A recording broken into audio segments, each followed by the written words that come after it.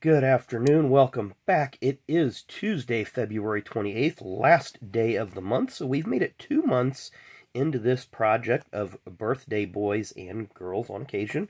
So it's been a really fun project so far. I'm really having a lot of fun. Hope you guys have enjoyed it so far. Today we got a few birthdays. Not a whole lot of cards, but we do have birthdays spread all over. Let me double check my special events calendar, see if there's anything going on. 1971 on this date, Ontario Motor Speedway, the inaugural Miller High Life 500 disc cup race.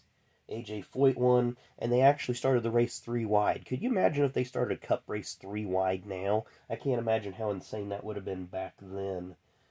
They ran okay, because that actually qualified as a Winston West and a Winston Cup race because it was a combination race. Mike Alexander won at Hickory for his first, actually that was his second career Busch Series win, I believe, because I think he won in 1987.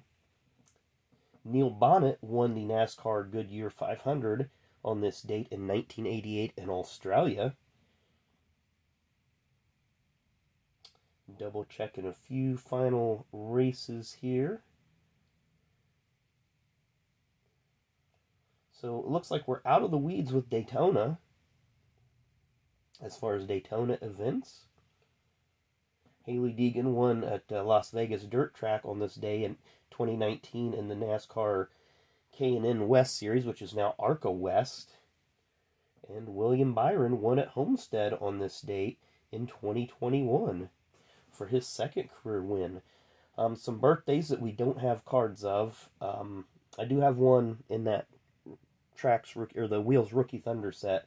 Billy Wade was born on this date in 1930. Of course, he was tragically killed in 1964 in a tire test at Charlotte. Also born on this date, Jay Hedgecock in 1955, former NASCAR multi-series driver over the years. Nicholas Mianassian, former Chip Ganassi IndyCar driver, born on this date in 1973. Jack Hawksworth, born on this date in 1991. And Sebastian Bourdais, born on this date in 1979. Blaine Perkins, born on this date in 2000, as was Carson Ware. So the ones that we do have cards of, excuse me, just sinuses are just being really unfriendly today. Born on this date in 1947, former owner of Morgan McClure Racing, co-owner, Tim McClure. There you see him.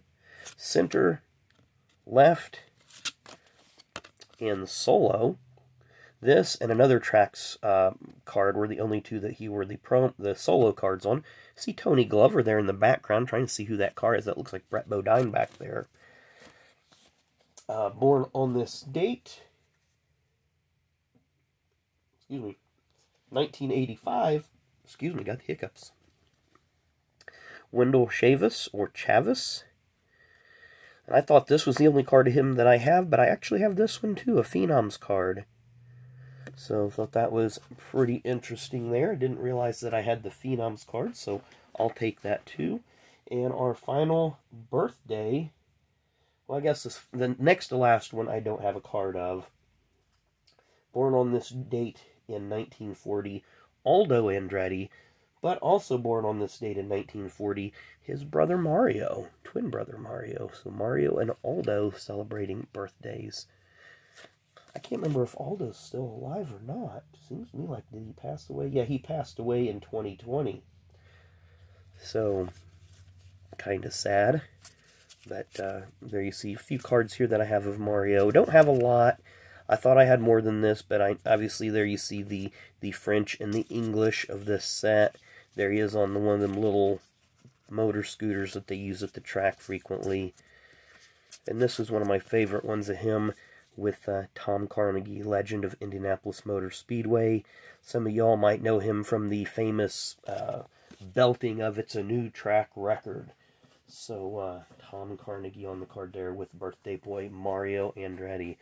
So happy birthday to all those celebrating birthdays, and obviously, like in the case with Aldo and others out there no longer with us, hopefully their families are keeping their memories alive. So anyway, thanks again for watching. Again, with the sinus infection, just trying to keep these condensed as much as we can. Keep it rolling. So thanks again for watching. Enjoy the rest of your Tuesday. Make sure you hit that like button, subscribe button, and come back and see us again tomorrow. Thanks for watching.